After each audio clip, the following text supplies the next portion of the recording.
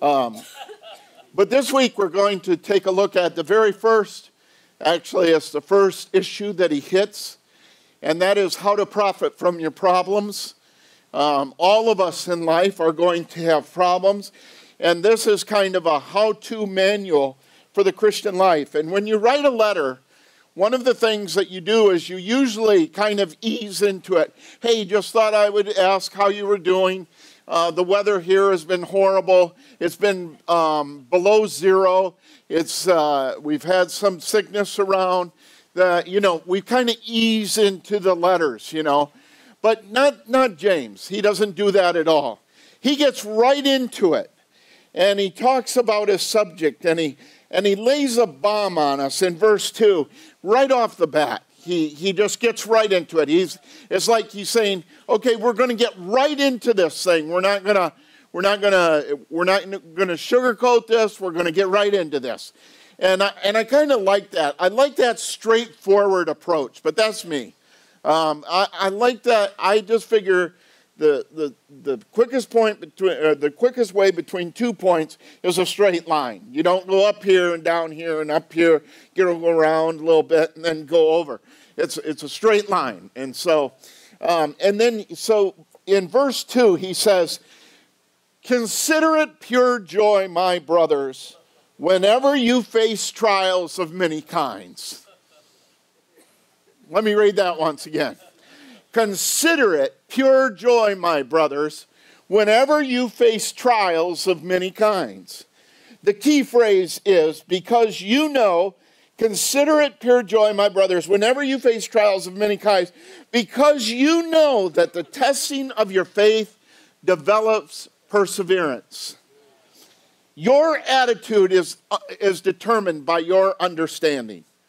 Rejoicing is not just positive thinking, but based on some facts of life. 4 facts of life that come from James and that will help you with your problems that you're going through right now.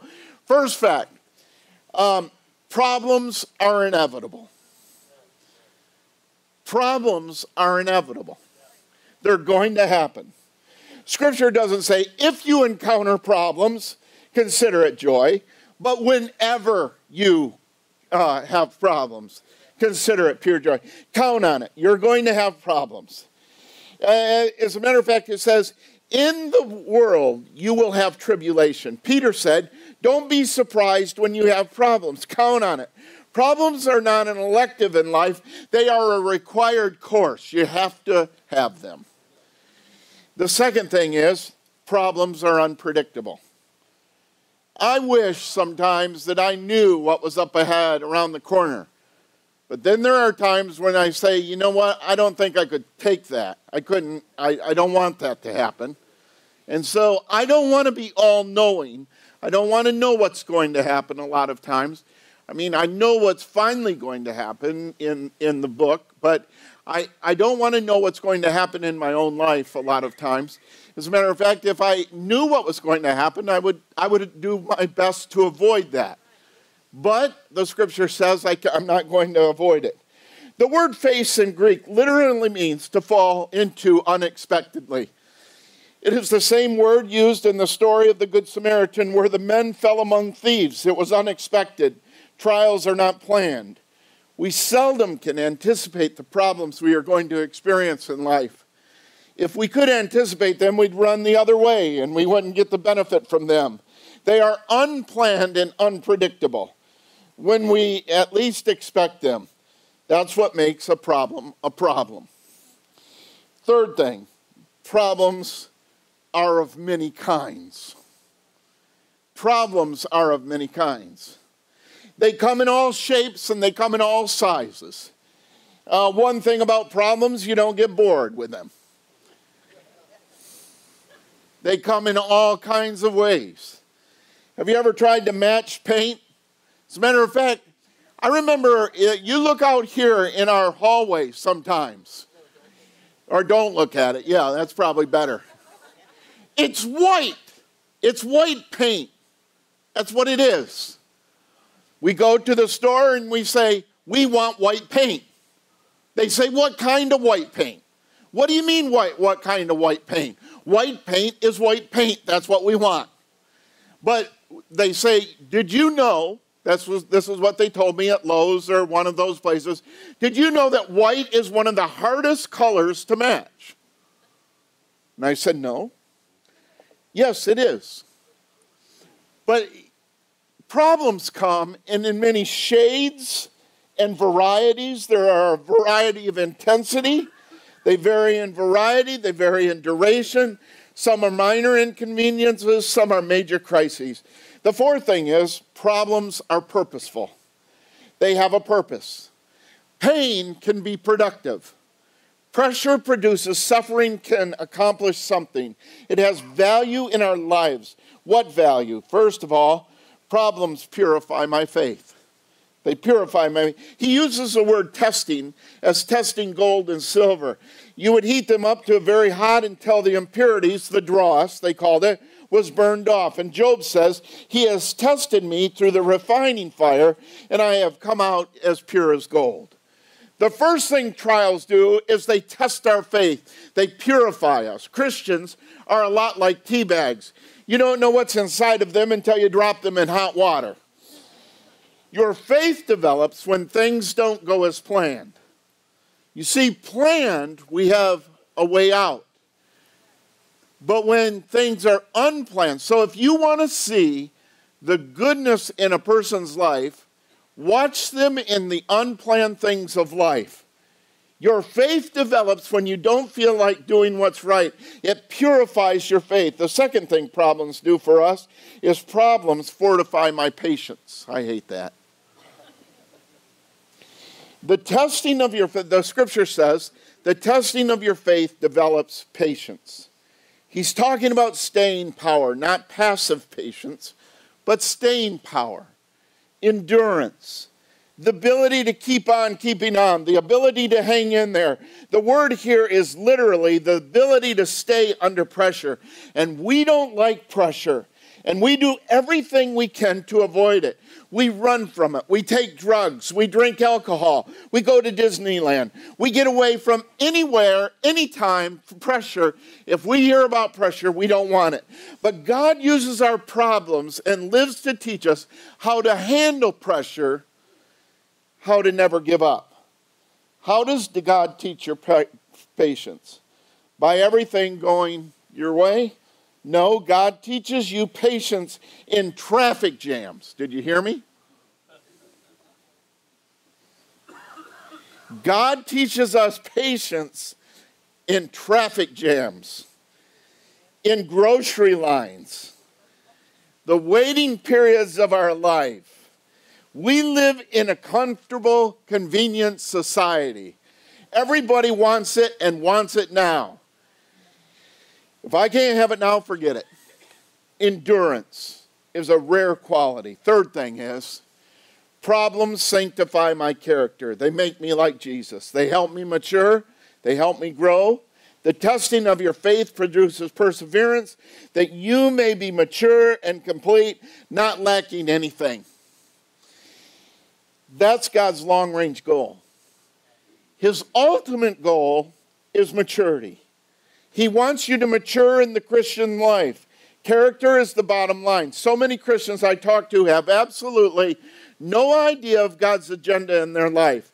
They don't know what's happening, and as a result, they are overwhelmed by their problems. God's number one purpose in your life is to make you like Jesus Christ. God is much more, now listen to this, God is much more interested in building my character than in making me comfortable. God is much more interested in building my character than making me comfortable. Through the Word of God, John 17:17 says, sanctify them through thy truth. Thy word is truth. James says the Word makes us like Jesus. It builds our character. It matures us.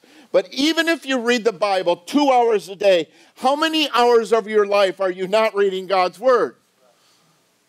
22. Just did the quick math right there.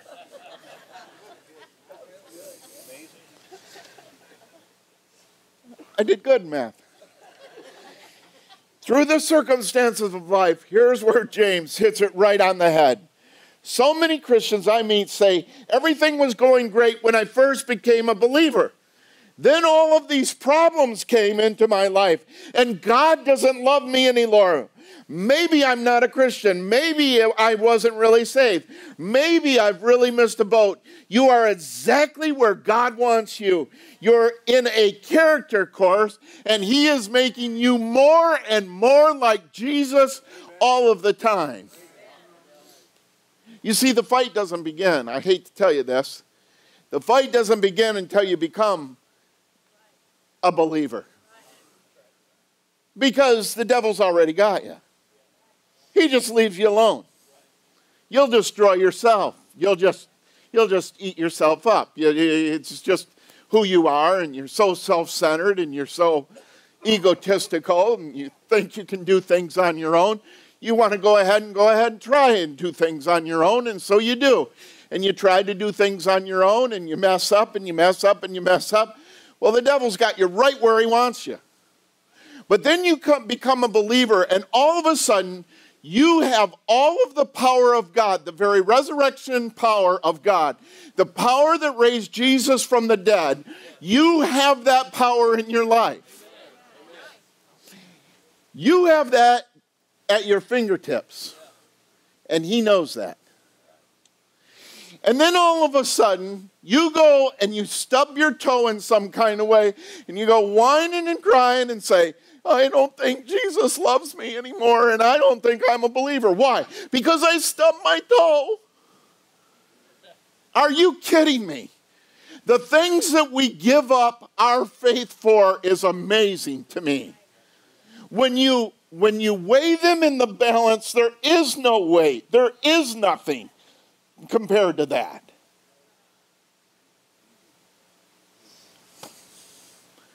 Listen to this. You are exactly where God wants you. You're in a character course. He's making you like Jesus. Together for good. If we love God and are called according to His purpose. Romans 8:28 says, and 29 says this, for whom He did foreknow, He predestined to be conformed to the image of the Son of God. Why do all things work together for good? In order to make me like Jesus Christ, His Son. Amen. I had a friend of mine, his name was Gene Vincent. And there's a constant thing that goes on between do people sin every day in word, thought, and deed? And some people say yes, and some people say we can live above that. We're on that side of the argument that we can live above that. That God can give us the power to live above that. Now, when I'm talking about sinning, I'm not talking about missing the mark. What I'm talking about is a willful transgression against God's law. In other words, we do this to Jesus. Jesus asks us to do something, and we put up our fist, and we say, there is no way, no how that I'm going to do that. And so, therefore, we sin against God. Now, we believe that we can have the power not to do this in God's face. So my friend, Gene Vincent, I almost forgot where I was at. I'm 58 almost now. A couple of weeks I'll be 58. And I guess your brain goes at 58. So it's slowly creeping into that.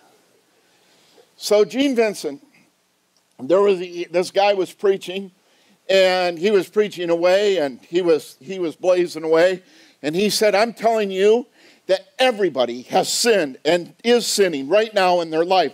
There is sin right now in your life. Everybody is sinning every single day in word, thought, and deed, and you all of you within this congregation are a bunch of sinners. And I want the hand of anybody that says they have not sinned today. Right now, today. Gene Vincent raised his hand like an idiot. He said, I want to call you up here. Come up here. And he said this. He said, the pastor said to him, You know, it was down in Louisiana. This is where they handle snakes and they shoot alligators and shoot them. And they do all that kind of stuff. And they said to him, so they called Gene up on the front and they said, now Gene, you're telling me that you have not sinned today? No, not that I know of. Said, well, you would know if you had. Have you done that? No, I haven't. He said, to mock Gene, he said, I want to show everybody within this congregation this is a little Jesus. This is a little Jesus. Gene didn't know what to say. He stood there, but he's quick-witted. He was quick-witted. He lost, they say, a third of his brain by Agent Orange over in Vietnam. But man, oh man, if he lost a third of his brain, his two-thirds was working really good. So he's quick-witted. So he said to the pastor that called him up and embarrassed him in front of everybody, did you sin today? Did you have problems today with some kind of way? Did you do that? He said, yes, I have. Yes, I had. Gene said, everybody, I want to introduce to you a little devil right here. He wasn't welcomed into membership at that church. This is what you need to know. But God wants us to be Christ-like, you see. And when we say that, people get nervous about that. You mean to tell me God wants us Christians to be Christians? Imagine that. Think of that God wants us to be like his Son. Christian. How do you handle your problems? First of all, you rejoice. You rejoice. The Bible says, consider it pure joy whenever you face trials. Don't misunderstand what he's saying. He's not saying fake it, put on a plastic smile, pretend, be a Pollyanna. God never asked you to deny reality. He doesn't mean some kind of psychological pumped up based on nothing. He's also not talking about masochism. Good, I get to suffer for Jesus. Hallelujah. I feel so spiritual when I feel so bad. He's not having a martyr complex. We don't rejoice for the problem. We rejoice in the problem. We don't thank God for the situation. Why would I thank God for evil? But I thank God in the situation, and one of the most understood verses in the Bible is 1 Thessalonians, in everything give thanks, for this is the will of God concerning you in Christ Jesus. So in the midst of trial, in the midst of temptation, in the midst of suffering, in the midst of all of those things, in the midst of financial setback, in the midst of all of those things, what do we do as believers? We're weird. We rejoice right in the middle of them. So, believers at Gracepointe, guess what? We can rejoice in the middle of zero temperatures. And the flu and bronchitis. Now, I do know this, that everything I preach about, I'm tested on. It happens every time, I'm telling you. So, if next week I call in, just remember, I might not have a voice, but I'm rejoicing in the midst of it. Hallelujah. Remember that. So in the middle of that, if you know what God's will is for your life, it's simple. In everything, give thanks. You didn't hear me. If you want to know what God's will for your life is, it's simple. In everything, give thanks.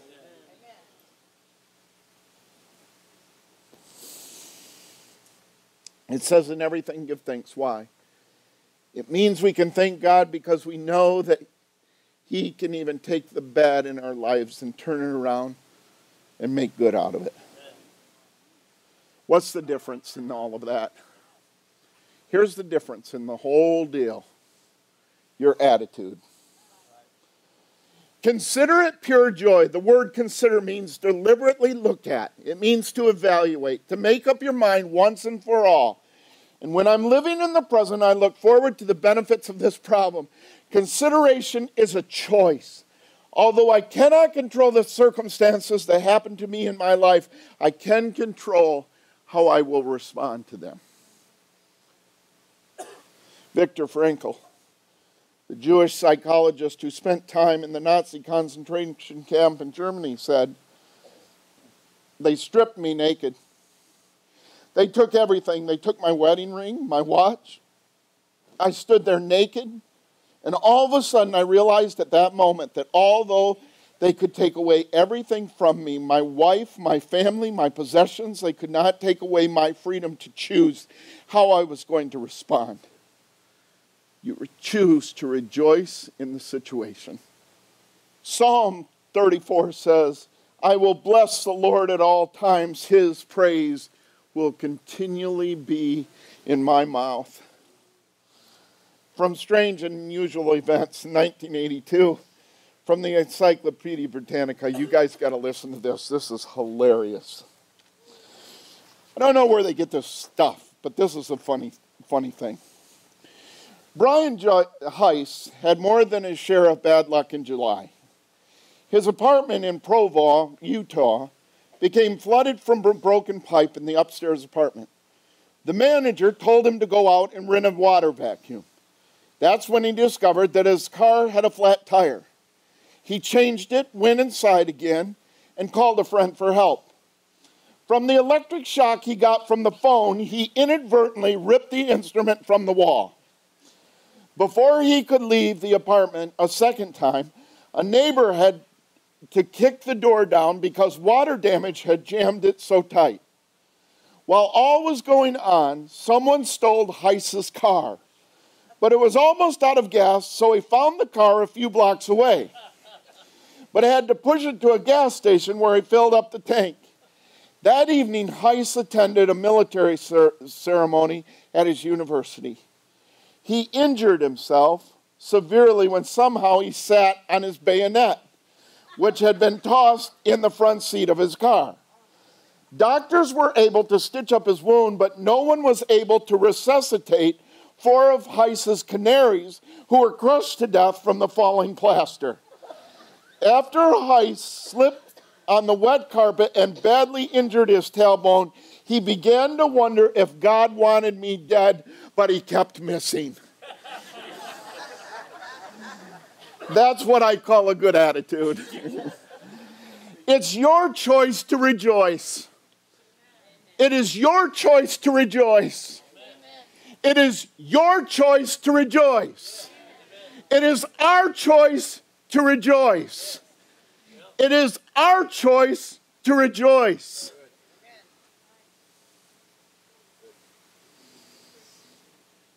It is our choice to rejoice. Listen to this. The second way to handle your problems is request. In other words, pray. All of the time, pray when you've got these problems. What do you pray about? Listen to what it says. If any of you lacks wisdom, you should ask God, who gives generously to all without finding fault, and it will be given to him. You ought to pray for wisdom when you're in the middle of problems. When should I pray for wisdom? So you won't waste the opportunity to grow. If you don't learn it this time, there will be one more lap around the desert. And God will give you another opportunity. Learn from the problem. Wisdom is seeing life from God's point of view. There is no situation of life that you can't learn from. And if you have the right attitude, don't ask why. Ask wait. Why is to purify your faith, fortify your patience, sanctify your character. But ask, what do you want to teach me in this problem, Lord? Finally, And really what it boils all down to, you guys, what is the way that I react to my problems? As Aaron Rodgers said in a press conference, R-E-L-A-X. Relax. You can't do anything about it anyway. You think you can. You think you can handle situations. You think you can handle problems. You think you can get over them. You think you can leap ahead of them. You think you can. But I want to tell you, just relax. They're a natural part of our life. They're going to happen. It's going to happen. Problems are going to happen in life. That's just the way it is. But relax. When he asks, he must believe and not doubt, the scripture says. My heart breaks when I think of the heartache and the pain of people in our church. There are some people in this church that are going to be in God's Hall of Fame.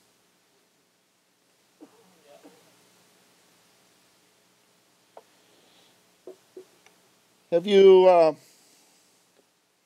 ever noticed that a lot of times that some of the most godly people you know go through some of the hardest situations and trials and tribulations? Is Phyllis here today? Phyllis Elman? Is she here? No. She is? Debbie Townsend's here? No kidding. Debbie, hi.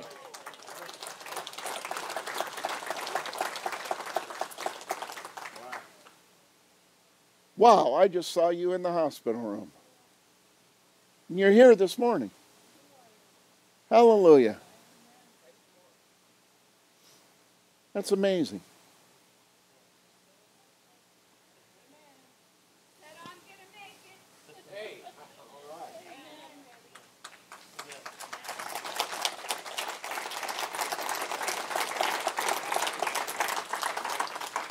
As you know, Debbie has stage 4 cancer. We were talking to a gal at Lowe's last night. We were at Lowe's. I try to stay away from there. My wife spends a lot of money there. So I try to stay away from there. And this gal said that she had cervical cancer. 7 years ago, she had 7 years ago, she had cervical cancer, and she was in stage 4, and they gave her very, very little time to. But she said, I've been cancer-free for 7 years. If the girl didn't think I was some kind of weird perv or something, I would have hugged her. But I thought to myself, what a testimony. My heart breaks when I see individuals within our congregation that are going through such things as Debbie and Phyllis and others are going through. But I do know this, that we will pray for them, we will expect God to work for them, and we believe in them with all of our heart, and God does miraculous, miraculous things in the midst of all of that. So what can we do? I mean, we go to the doctor, we do all we can, we do all of that. I believe in that. I believe in going to the hospital when I'm sick. I believe when my car breaks down, I take it to a mechanic. That's what I do. But I also know that the final healing comes from that of the great physician, the one who made me. Pray for 2 things. Wisdom to understand the trial and faith to endure the trial. James said you need wisdom to know what's going on and faith to hang in there. Debbie, don't give up. Don't give up. Hang in there. Hang in there. God says the devil wants to use your problems to defeat you, but God wants to use those problems to develop you. Which will it be?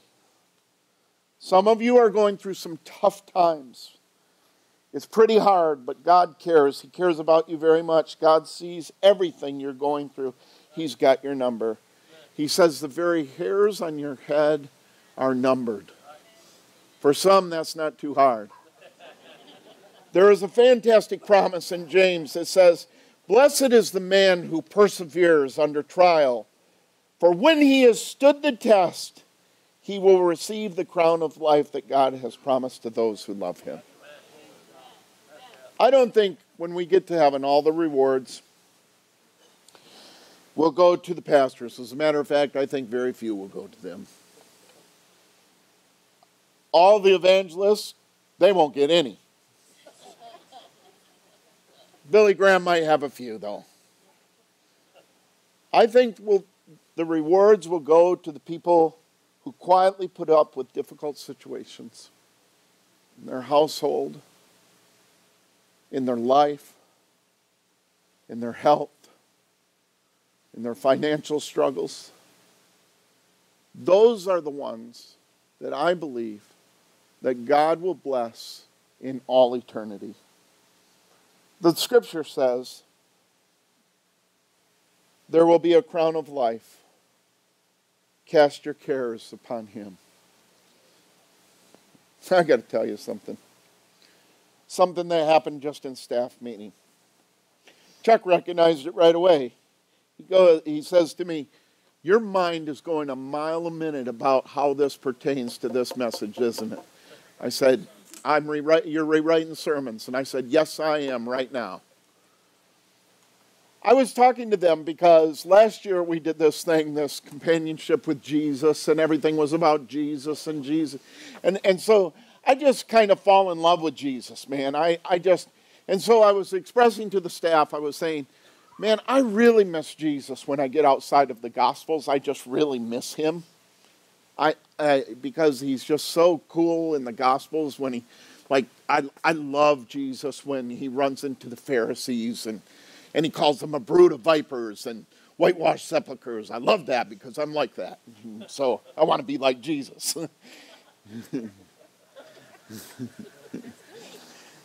And so I said, now I'm preaching in the book of James. Sarah pipes up and she says this. It was so cool. She said, we're going through the Old Testament right now. I said, yeah. And she said, on every lesson that we do, and this new lesson material they've got is amazing. It is great stuff, man. I mean, I looked at it, and the kids bring home. And parents, I want to tell you, if you're not working with that stuff with your kids at home, don't expect us at church to be the only spiritual food that they get. Okay? Now, is that too hard? Is that harsh? Is that really harsh? I don't mean it to be.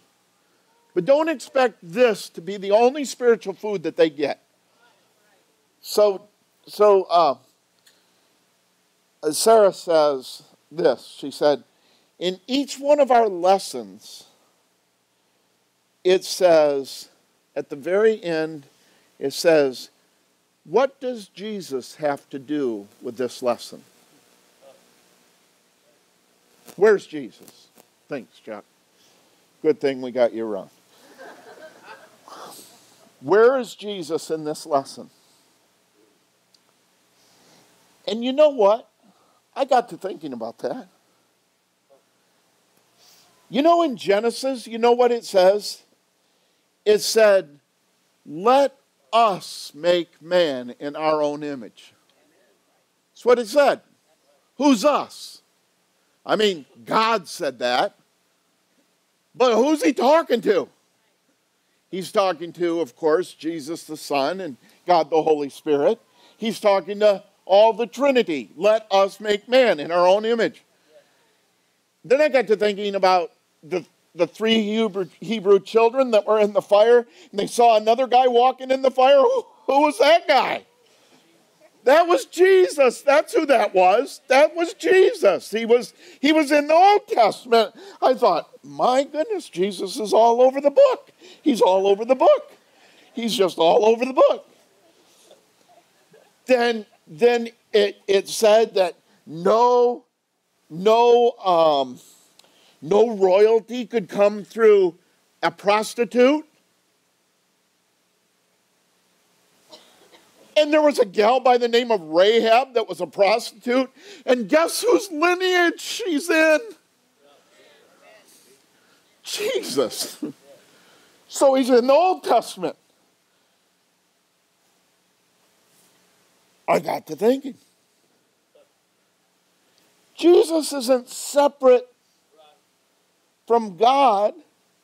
And if this is the inspired word of God, Father, Son, Spirit, then he is in everything. He is the culmination of everything we believe. He is the culmination of everything we believe. He is in every theology. He's in every story. He's in everything that we could possibly believe. Jesus is in the middle of all those things. So I got to thinking about this. Man, this is cool. This is awesome. So, where's Jesus in all our problems? He's right in the middle of them. That's where he's at. And when we have problems, guess who walks right in the center of them? In walks Jesus. What's going on here? I'll handle it. You just sit back and relax, Bubba. I've got this one covered. That's what I've got. You see, it's always about Jesus. Always, always, always about Jesus. Always. Even the Holy Spirit. When you talk about the Holy Spirit, they talk about the gifts of the Holy Spirit. And that's been distorted down through the years. And the gifts of the Holy Spirit. And Shanana and See My Tai, Tai My Tai and all that kind of stuff.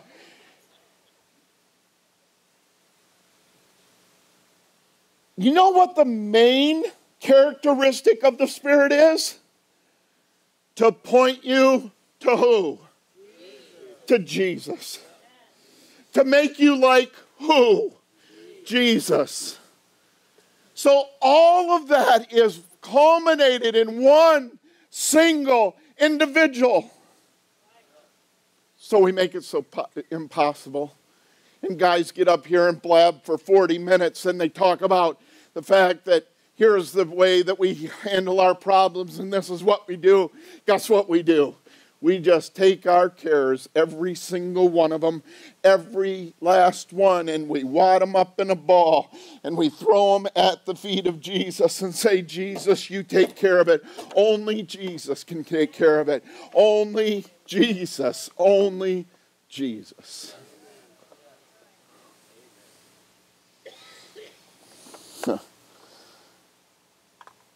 Woo! Hallelujah. I'm sorry. I'm back in Kentucky now. I keep forgetting that I'm not in Maine any longer and I've got to act sophisticated and stuff like that. But I want to tell you, that's just shouting ground. That is shouting ground. Jesus works in the middle of our problems. It's Jesus who does it. It's Jesus who does it. It is always Jesus. It's always been Jesus. It always will be Jesus. And the answer to every problem is simply that simple. It's Jesus.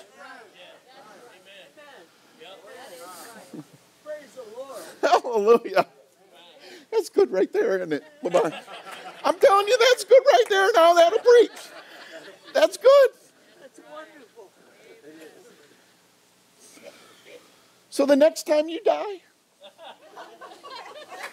It'll be Jesus. it'll be Jesus. That's right. It won't be because they knocked you out with paddles 85 times or however many times they hit you with that thing. It'll be Jesus. The next time you're healed, it's Jesus.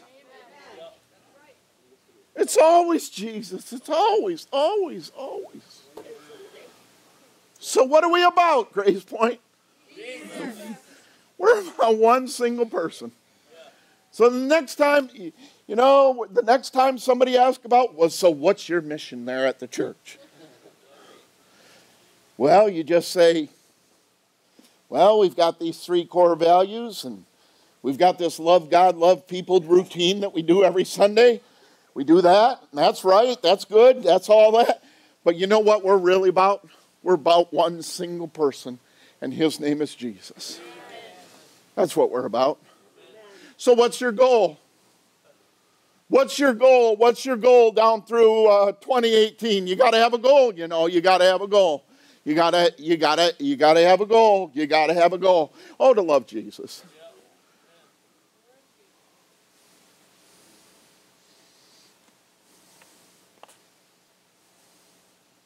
Don't you love him?